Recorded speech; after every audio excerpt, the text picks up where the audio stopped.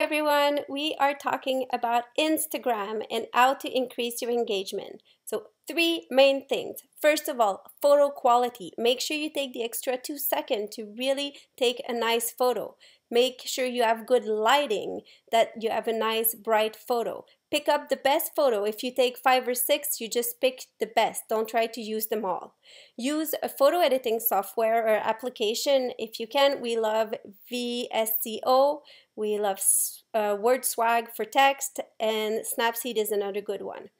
Now, the other thing is to be consistent. You want to be consistent with your branding colors, with the feel of your brand. You want to go easy on the filters. You want to keep things consistent in the look and feel of your brand.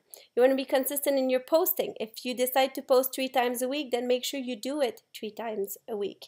And also, you want to make sure that you don't deviate. So if you talk about food and lifestyle, don't put a photo of a puppy in the middle of it, even if it's a cute one, just because it's not appropriate and consistent with your brand. And the third thing is have a plan. You can schedule in your head, just think about what you're going to post and what it's going to look like. You can take a piece of paper and make, say, 3 or 6 squares, and then say, okay, well, I'm going to post about a quote and then a photo and then another quote, or lifestyle, food lifestyle, something like that, and then you kind of make a plan. Or you can use a tool like the auto scheduling tool with later.com. Later is the free software that allows you to see what your feed is going to look like and auto schedule. So that's it. Keep it simple.